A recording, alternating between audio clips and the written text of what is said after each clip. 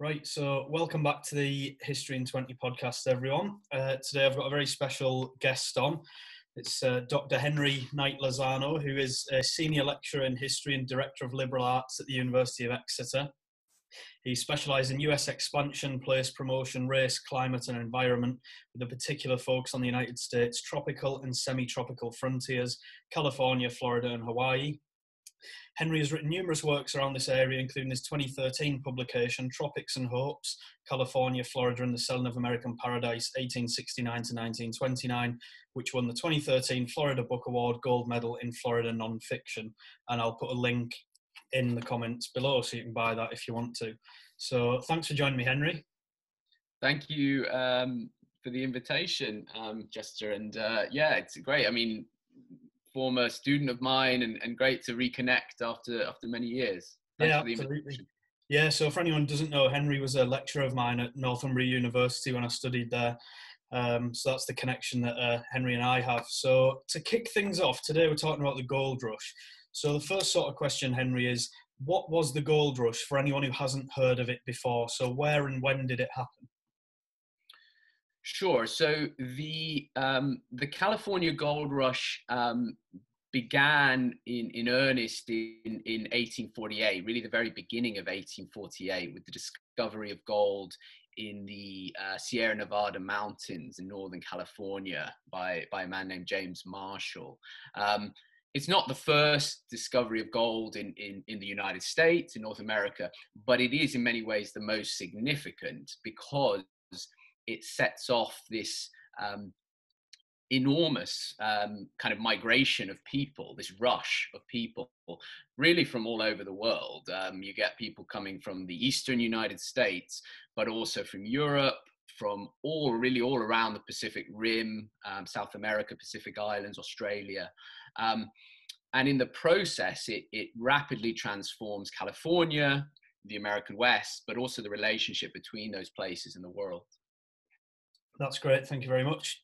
So that's a quick overview of the gold rush for anyone who doesn't know that yet. So the next sort of question I have is, what kick-started the gold rush, would you say? Were there numerous factors, so sort of the origins behind it? Was there a multitude of factors, or was it just gold was discovered one day and then boom, explosion? No, it is a number of factors. So you get that initial finding in late January 1848. And there is an effort by these guys, James Marshall, and he works for a man named John Sutter. They're building a sawmill in the mountains. There is an effort to try and keep this under wraps, try and keep it relatively secret.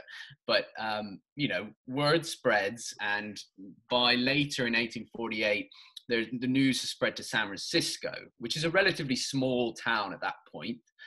Nothing like it will become through the gold rush. But basically, a lot of people leave San Francisco for the mountains to kind of find out, is this real?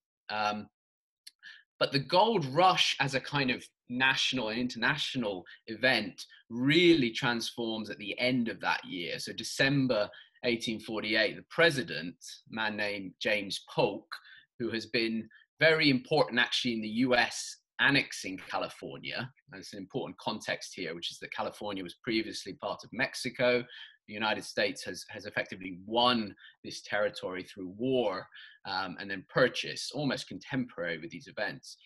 James Polk, in his State of the Union address, which all presidents give, says he's displayed some gold in the War Department offices and says this is real. This is not rumor and kind of myth, but this gold is real. The opportunity is there. And as you'd imagine, this kind of stamp of authority from a figure like the president convinces a lot of people that it's worth the risk, the long journey out to California, so the time and money and perhaps even, risk of life and limb. It's worth it because there's gold to be had out there. So that's why you get the term, that's December 1848, that's where you get the term the 49ers, like the NFL team, the San Francisco 49ers, because 1849 sees a huge influx, tens of thousands of people going out to California to try and make it rich in the gold fields. That's great, thank you very much. So that's answered my next question as well, which was what was President Polk's reaction, and I think you've explained that really well there. So thanks for that one. So Well, I'll just add something there, yeah, if it's of all course. right, Jesse. Yeah, Yeah. So Polk had been very keen to annex California, partly because of its Pacific frontage and the idea that this would link up to, the Asia and other opportunities for the United States. But he sees, and many others see, the discovery of gold as a kind of vindication of the US annexing California, because it seems from their perspective that we've annexed California, and magically we've discovered gold, and there's this kind of belief that it was destined to happen this way.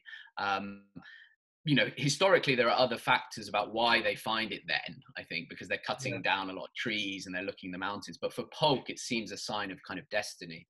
yeah. All right. Thank you very much. Great. So, what were the economic effects of the gold rush in the California area sort of immediately afterwards in like 49, 1850, 1851, etc.? Were there any immediate economic effects, or was it more of a longevity before it took to arrive? Yeah, I mean both. It has massive sort of short-term impacts, but also long-term. I mean, in the short term, it creates it floods the local market and beyond with gold coins, which leads to a lot of investment and the kind of diversification of California's economy. So while a lot of people are mining, others quickly realize that actually the way to make a sustainable living here is through the industries that miners need. So, for example, you get folks like Levi Strauss, who makes hard-wearing trousers, Levi's basically, that we know of today, that are really in demand, that have sustainable pockets and things that all miners want, and other industries like that sort of feed off the miners, if you like. So it establishes a kind of a multiplication of industries. San Francisco becomes almost overnight a very important port and trading center where everyone's kind of coming into the gold region.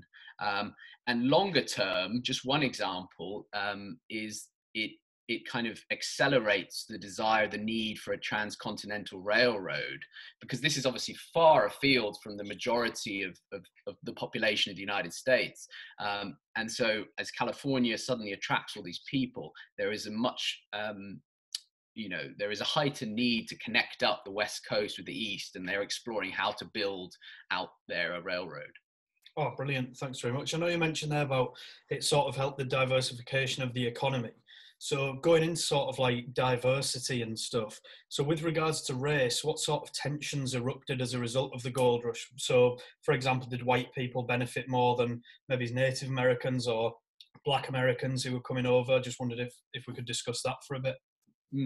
Yeah, it's a really, really important question, and I think it is a critical issue in Gold Rush, California.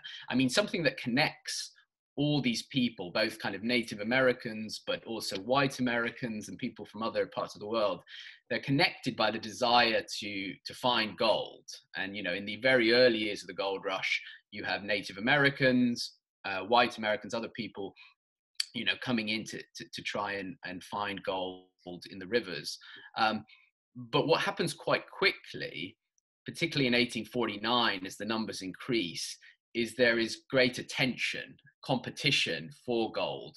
And one of the ways in which that competition manifests is in terms of race.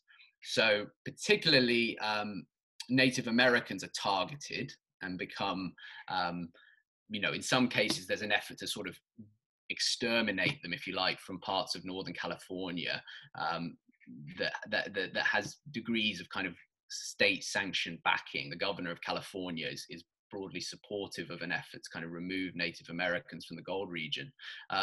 But also with Mexico and Mexicans. So very recently there's been a war, the Mexican-American War. So there's quite a lot of tension and bad blood already between Americans and Mexicans. And a number of Mexicans come into California as gold miners and are quite successful because they've experienced mining in Sonora and other places. And there's a kind of resentment that emerges against them. So you get these taxes called foreign miners taxes that are passed in California in the early 1850s, which specifically target Mexicans and Chinese immigrants and say, well, you're not welcome here in these mines. These are for white American and sometimes European. They're sometimes much more sympathetic to white Europeans who are also foreigners, but they are not deemed kind of obviously non-white foreigners. So yeah, it's quite a violent and certainly a febrile place where race is one of the important dividers that separates different mining communities.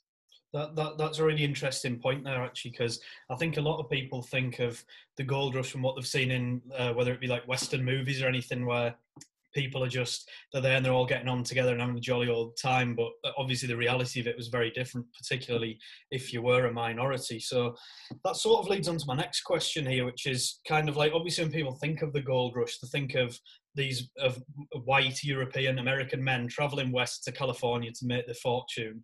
But there must have been obviously women along there, or even families who lived in those communities. So how did that social dynamic work, and what were their experiences like as women and maybe even children? Yeah, it's a really good question. And I think you raise an important point about how the gold rush is sort of memorialized and whose stories are told in popular culture and to an extent for a long time in history. And that's about race, but it's also about gender. I mean, I think, the dominant image of the gold rush for a long time was of men at work, these kind of, if you look at the visual culture that depicted it, it was almost always men out in the mines. And there is a truth to that. I mean, if you look at the census records of California at that point, it is, discounting, say, the Native American population for a moment, it is very predominantly male. And there are a lot of cultural reasons why men dominated the groups who went out to California for mining. But it's important to think about, one, the fact that there were women who went out in the gold rush, wives, sisters, daughters, and independent women, but also their experiences within gold rush California. Because an interesting element of this is that kind of by their scarcity, the fact that there were relatively few white women in California, they were very much in demand for jobs and work that back east may not have paid very well. Things like running boarding houses, restaurants, forms of entertainment like theatre. So you get these women like Luzena Wilson, who opens a boarding house in the mining country. And she is actually able to make a lot more money doing that than she would have back east, but also a lot more money than her husband is making as a gold miner. So there's this kind of interesting thing where some women basically are able to maximize, I suppose, the opportunity, because there are not many of them there. And you get these miners' accounts saying, I've gone a whole year and I've only seen 2 women in that whole time. So when they do encounter a woman, there is this kind of it's kind of a phenomenon that they remark upon. That said, you asked about families. I mean, it's definitely viewed as a place where you shouldn't be raising a family. You shouldn't be, because it is a culture that's defined by trying to get rich quick, drinking, gambling, and to a degree elements of violence, a very kind of frontier community. So the mindset, both of men and of many women, is that they are there for a period of time, and then they are going to leave, and they're going to hopefully take their winnings and go back home. So it takes a while for California to sort of recover, if you like, from that mentality and be seen as a place where you might actually want to settle. Like many other parts of the American West, which are seen as, good places to settle as a family and have your piece of land. California is all about the gold and all about this kind of get rich and get out mentality. Right. Oh, that's really interesting. So did most people leave then after, say, they'd worked there for 6 months, a year, whatever? Did they tend to leave and go back home, or did they settle elsewhere on the sort of western coast of America? Or Yeah, it's a good question. I mean, it's hard to speak generally because it's such a large migration of people. But I think you see different kind of camps with that, if you like. So you do get a lot who leave, some who have done well and kind of, you know, understand that, you know, they've sort of beaten the casino and it's time to leave. Others though wait and wait in the hope that they will get lucky. And I mean, an important thing to mention here briefly is actually the chances of success, if you like, diminish, partly because there's more people, but also it gets harder to get at the gold. So increasingly you need technology, you need like hydraulic pumps to get at the gold that's buried in the land. So that requires money and investment. So it gets harder and harder for the kind of individual miner to make it. So you get these very sad stories and letters home about people who are kind of hanging on in California in the hope that their luck's going to turn. And then you get others who would stay there but abandon mining. California's a big state, and you know there are other opportunities that emerge there. So you begin to get people turning to farming and other industries. You've come a very long way if you've come out to California. So sometimes the decision is actually I'm best off staying here but doing something else. yeah, so I guess with a lot of the sort of overseas immigrants who come over, that was probably the case as well. If they hadn't managed to get rich quick, then they're almost stuck there, so they had to make a living there somehow. And I imagine that experience must have been quite difficult for a lot of them, given the racial tensions at the time. Yeah, and I mean a good example to think about there are the Chinese diaspora. So many of the Chinese who come over to the gold rush in the 1850s are planning on going back to China. They're mostly men. Many of them leave their wives and families back in China, and they plan to, or they send their money back to China. And many of them do go back across the Pacific, but a lot of them stay in California. And despite facing quite a lot of discrimination, they are banned, for example, from testifying in court and things like that. They end up kind of migrating to other mining frontiers within the West. And also many of them end up working on the Transcontinental Railroad that I mentioned earlier. So while they are kind of seen as unwanted by many white Americans, they actually do a lot of the hard labor in the West to help kind of build it up in that period. All right, that's excellent. Thanks for that. So, sort of the last main question I've got is what is the legacy of the gold rush? I know we talked about the short-term impacts earlier, so maybe a better way of phrasing that is what was sort of the long-term impacts of the gold rush in the years and decades that followed?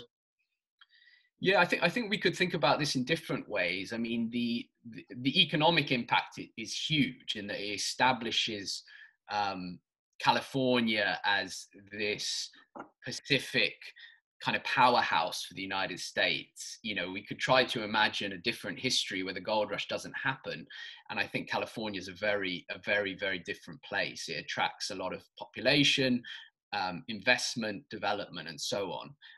I think it also creates a mystique for California that still exists today. You know, when people talk about somewhere like Silicon Valley, they talk about it in the language of the second or the new gold rush.